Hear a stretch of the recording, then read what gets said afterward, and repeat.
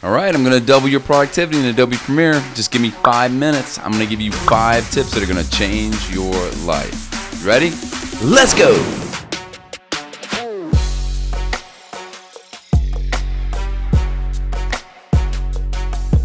Okay, here's tip number 1. A big part of video editing is cutting chunks off video clips. So normally what I do is grab a razor tool, slice a clip, then I grab my arrow tool, click on the dead space, hit the delete for a ripple delete. What if I said you could just put the playhead where you want and hit W? Or if you want to delete the first part of your clip, hit Q. Watch how fast I can clean up this timeline. Alright, tip number 2, advanced playhead manipulation. This one sounds more complicated than it is. It's awesome. You want to move your playhead around and you want to have really tight control? Check this out. You probably already know about J, K, and L, right? That just takes you backwards, forwards, and stops the playhead. You may even know about the down and up arrow short keys that take you to the next cut or the last cut. And of course, the right and left arrows just take you 1 frame at a time backwards and forwards. But did you know you can modify each of these key commands just a little bit to have even more granularity? One major thing you can do is just keep hitting it. For example, if you hit J and then you hit J again and J again and J, J, J, J, J, it's going to move backwards faster and faster in large increments. Now hitting the shift key is going to unlock your granularity. For example, when you hit the shift key and you hit the down arrow, instead of it going to the next cut on a specific track, it's going to go to the next cut on any of your tracks. Here, I'll show you.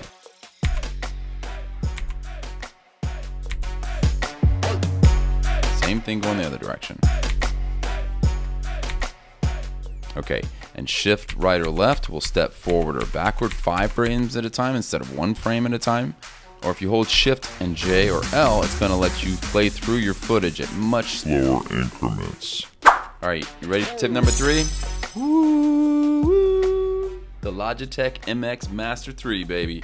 This is a video editor's absolute must. It'll set you back about 95 bucks, but I think it's well worth it. There's actually a link to this exact one in my description. Click that and I'll get a little bit kickback. So, you know, that's pretty awesome. All right, so once you have the mouse, you're gonna wanna download Logitech's Logi Options software. Depending on your OS, you might also be eligible for the Logi Options Plus beta that's out there. Once you download and install one of those, you should probably consider creating a Logitech account so that you can save all of your button mappings and settings in case you ever need to use the mouse on another computer, or maybe you'll get a new Logitech mouse one day and those settings might transfer over. Okay, I'll show you how mine's set up, but you can set up yours however you want. You have the option of setting each button to do different things in different applications. It already comes with some suggested settings for some of the most popular Adobe and Microsoft applications. So check it out, there's 5 buttons and 2 scroll wheels that you can customize. There's also this gesture button that gives you 4 additional customizable actions that you can access by holding down this gesture button and swiping the mouse left, right, forward, or backward. All in all, there are 11 things you can set this mouse to do that would otherwise require you to take your hand off of the mouse, find the key command, or hunt it down in the panels and menus, which is a total pain in the ass. All right, tip number 4, automatic scene detection. I've glanced over this option like 100 times, and one day I stopped and looked at it and clicked on it and said, oh my God, look what this does. So all you have to do is drag a piece of footage into your timeline like this, right click on the clip, select scene edit detection, and now you have 3 options.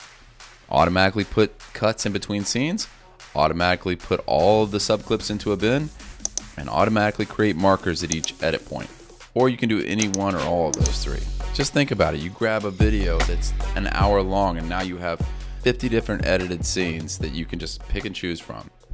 All right, tip 5. I call this the volume adjustment layer. Okay, it's not really an adjustment layer, but it acts like one, okay? For years, what I've been doing is dropping all my clips into Premiere, cutting them up, individually editing all the volumes for each clip.